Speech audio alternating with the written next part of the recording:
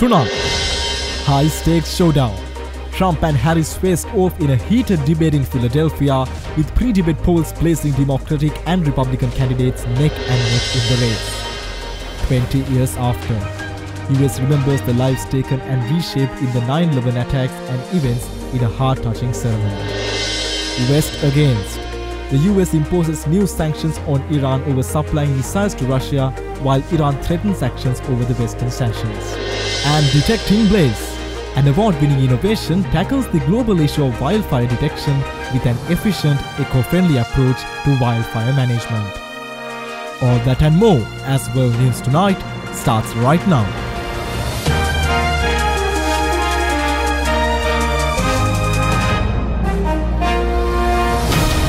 This is Derana, World News Tonight. Reporting from Colombo, here's Vinuth Warnasuriya.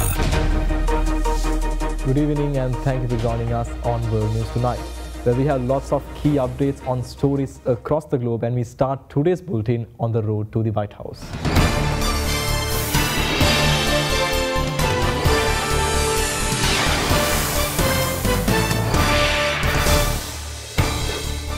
Donald Trump and Kamala Harris engaged in one of the biggest showdowns in the history of the US elections early morning today. Democratic candidate Kamala Harris seemingly put her Republican rival Donald Trump on the offensive in a combative presidential debate with a stream of attacks on economy, immigration, abortion, and on some personal topics.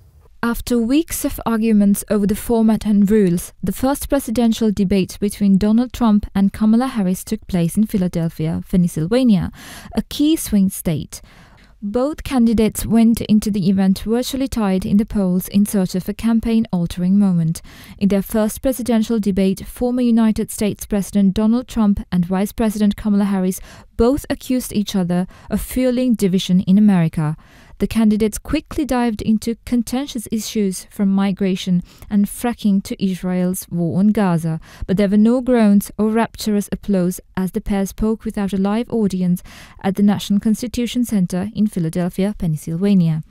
Around the country through, millions of Americans watched on from their living rooms, while outside the official debate venue in Philadelphia, protesters called for Harris to earn their vote with a ceasefire in Gaza. Today, the 11th of September, will mark the 23rd anniversary of the 9/11 attacks on the United States, when nearly 3,000 people were killed when hijacked jetliners crashed into the World Trade Center, the Pentagon, and a field in Pennsylvania on the 11th of September 2001. Americans watched in horror as the terrorist attacks of September 11, 2001 left nearly 3,000 people dead in New York City, Washington, D.C. and Shanksville, Pennsylvania. Nearly 20 years later, the enduring power of the September 11 attacks is clear. An overwhelming share of Americans who are old enough to recall the day remember where they were and what they were doing when they heard the news. Yet, an ever-growing number of Americans have no personal memory of that day, either because they were too young or not yet born. In New York City, a ceremony took place at the 9/11 Memorial, where mourners gathered, as they have every year since the attack, for the annual reading of victims' names. Throughout the ceremony, 6 moments of silence were observed, acknowledging when each of the World Trade Center towers was struck and fell, and the times corresponding to the attack on the Pentagon and the crash of United Airlines Flight 93. Osama bin Laden and Al-Qaeda claimed responsibility for the suicide attacks, and a US-led war in Afghanistan followed. Updates from Vietnam now. As the super typhoon Yagi wreaks havoc across the Asia, at least 127 people have now died and 54 others are missing in northern Vietnam. According to officials, heavy rainfall, more landslides and flooding are expected. Thousands of people were seen stranded on rooftops in some northern provinces, while others posted desperate pleas for help on social media yesterday. Although it has now weakened into a tropical depression, authorities have warned Yagi will create more disruption as it moves westwards. The storm, which brought winds of nearly 150 kilometers per hour, has damaged bridges, torn roofs off buildings, damaged factories, and triggered widespread flooding and landslides, leaving 64 people still missing. Authorities have now issued flood and landslide warnings for 401 communes across 18 northern provinces. One-story homes in parts of Tai Nguyen and Yanbai provinces were almost completely submerged in the early hours yesterday. As well as the dead and missing, flooding and landslides have also injured at least 752 people, according to the Ministry of Agriculture. Before hitting Vietnam, Yagi left 24 people dead across southern China and the Philippines. Pope Francis touched down in Singapore for the final leg of his trip through Asia, arriving in one of the world's most richest countries from one of its poorest after a record-setting final mass in the East Timor. The Pope was greeted at Singapore's Changi Airport by senior officials such as Ministry of Culture Edwin Tong. Later, he was received by 4 children donning national costumes, each welcoming him in one of 4 Singapore's official languages: Malay, English, Tamil and Mandarin. Pope Francis is expected to spend 2 days in Singapore, departing on Friday. His visit will include a speech to political authorities and a mass at the National Stadium, which the Vatican expects to draw some 55,000 people. He will also hold private meetings with President Tharman Shanmugaratnam, Prime Minister Lawrence Wong and former Prime Minister Lee Hsien Loong.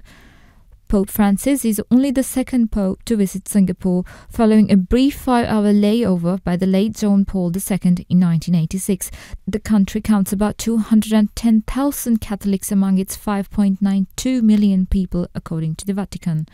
The Pope arrived from Dili, East Timor's capital, where on Tuesday he celebrated Mass with an estimated 600,000 of the country's 1.3 million population in one of the largest ever turnouts as a proportion of a country's population for a Mass during a papal visit.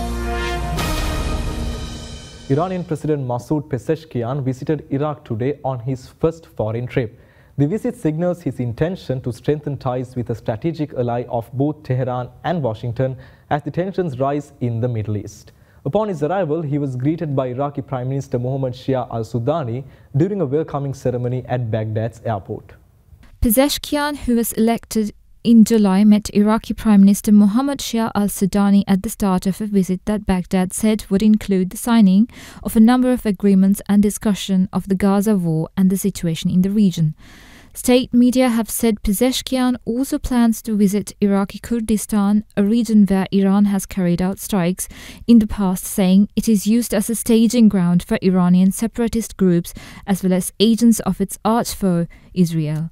Baghdad has tried to tackle Iranian concerns over regional separatist groups, moving to relocate some members in a 2023 security pact with Tehran.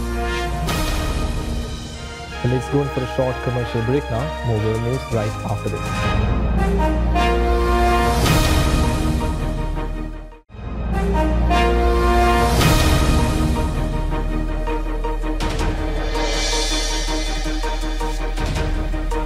Welcome back. US Secretary of State Antony Blinken, joined by UK Foreign Secretary David Lammy, and said that the US would impose fresh sanctions on Iran, accusing the country of sending short-range ballistic missiles to Russia to be used in Ukraine. Well, further adding, he also said it was a move swiftly replicated by the UK, France and Germany. However, Iran rejected the accusation, which it called lies and propaganda used to cover up Western countries' armed support to Israel. Allies said the move represents a substantial escalation in its 2.5-year-old conflict, as they formally accused Iran of supplying short-range ballistic missiles to Russia to use in the war. France, the UK and Germany issued a joint statement calling the missile transfers a direct threat to European security and said they would also impose sanctions on Tehran. The White House said these will include restrictions to Iran Air commercial flights between European cities and Iran. Foreign Ministry spokesman on Tuesday calling it lies and propaganda to cover up the armed support of some Western countries to Israel.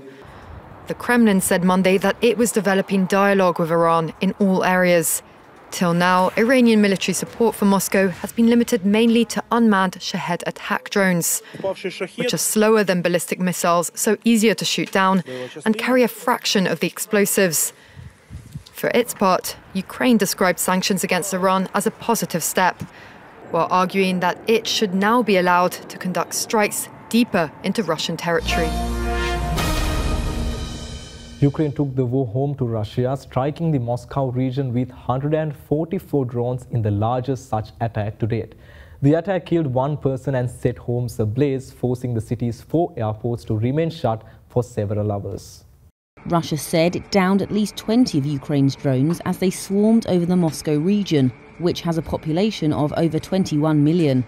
Footage from the city's Ramenskoye district showed fires breaking out in homes after drones damaged high-rise apartment buildings.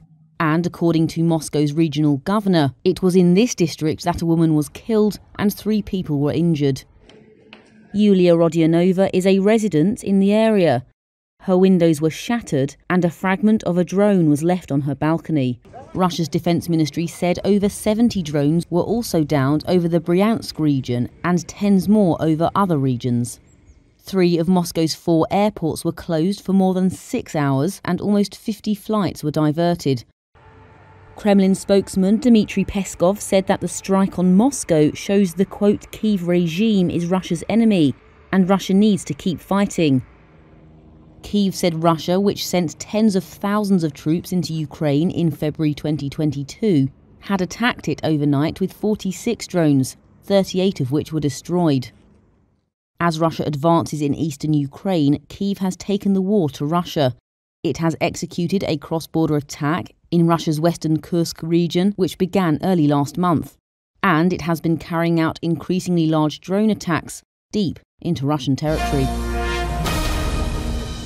Australia plans to set a minimum age requirement for social media use by children due to the health concerns, but digital right groups warn it might drive harmful behaviour underground.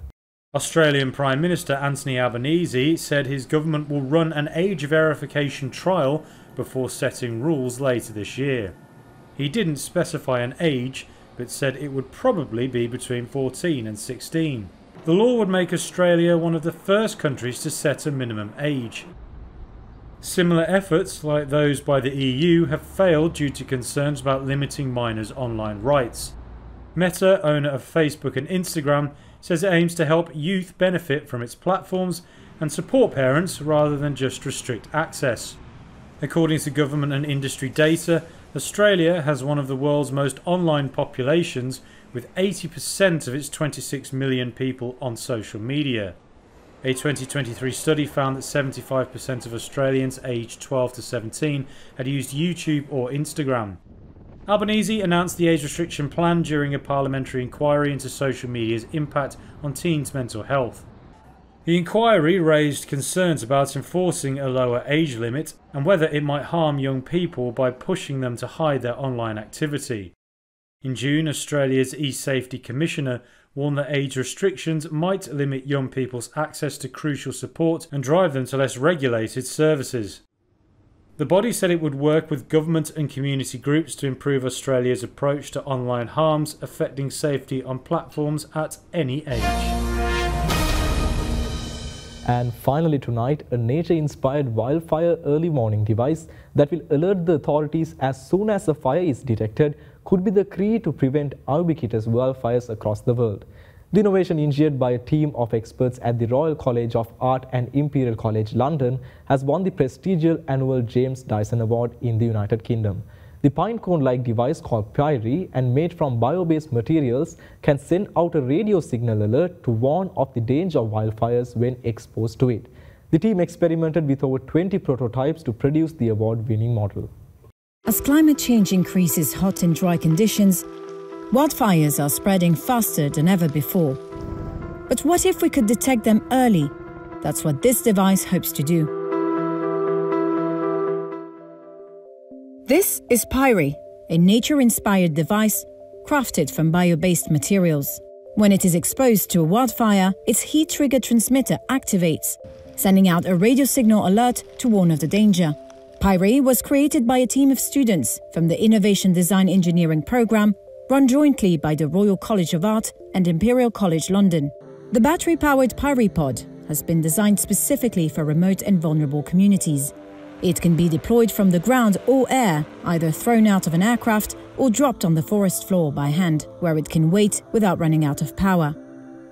It uses artificial intelligence to cross-reference the location of the signal with existing weather and satellite data, allowing for the prediction of potential wildfire spread. Alerts are sent out to emergency responders and at-risk communities, allowing for quick evacuations and firefighting efforts. The device has already claimed the prestigious James Dyson Award in the UK, but still needs further testing on the ground. Well, that is all we have for you tonight on World News. Tune in again tomorrow for more key updates from across the globe. Well, stay tuned as Sanovi Mudannaika will join you shortly with the nightly business report. Thank you for watching. Have a good night.